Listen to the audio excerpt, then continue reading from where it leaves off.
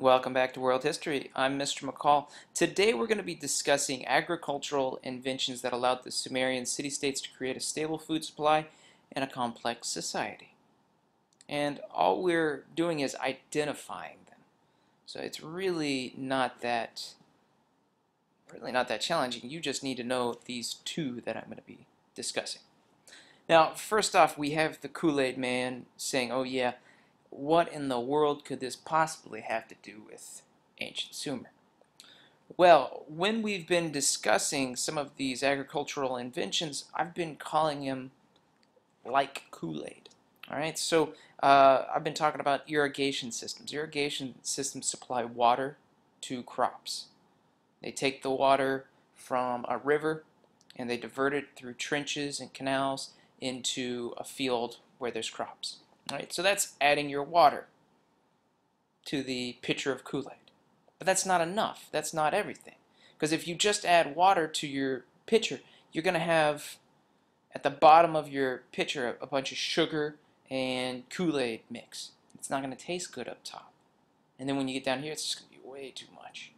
All right, so what did they need to do? Well, they needed to come up with a way to turn the fields. They needed to come up with a plow. And that's what we're going to discuss. We're going to discuss the plow that helped them mix up the Kool-Aid and the irrigation system that helped them supply the water to the Kool-Aid. So hopefully, by the end of the day, that makes more sense. We'll see. All right, so what we have here are two pictures. These are two pictures that we've used in the past to show us an irrigation system and a plow. So when we look over here, we have an irrigation system. Now, the important thing to remember about the irrigation systems is that this is not something one person can make. All right, this is a river, and this is a trench that goes a long ways. That's a lot of work, and one person can't do that. You might be thinking to yourself, Mr. McCall, if I had a shovel, I could dig that. This might be your land. This is somebody else's land. This is somebody else's. And it's all somebody else's land. So it requires people to come together to agree on something and to build something together. Not only that, but to maintain it, to take care of it. Think of the subways. I can't go out and build the subway. I have to have agreement with other people to actually build a subway. I'm not actually even trained to build a subway. So the government steps in when we have something that will benefit everyone.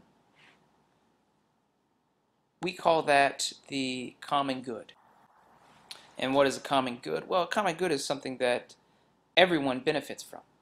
So all these people that lived around this benefited from this trench that was dug, but they couldn't have done it on their own. They had to do it in common. They had to share that. So this is the irrigation system that is supplying the water to the Kool-Aid, as so to speak. And it required people to come together and form governments and form city-states. Now the other one, Kool-Aid's not complete if you just add water to it.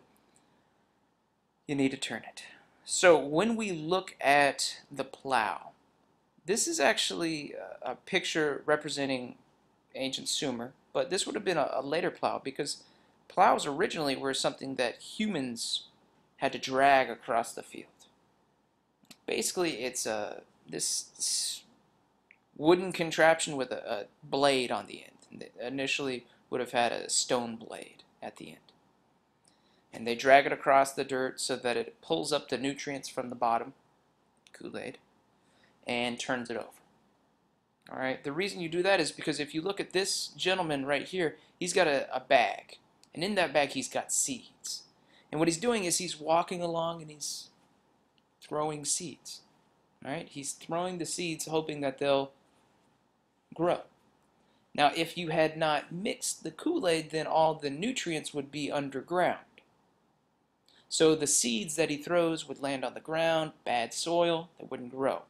So what they found was that if you plow the field, turn up the good nutrients, then the seeds that you throw would do better because they would be landing in really rich soil. that was underground.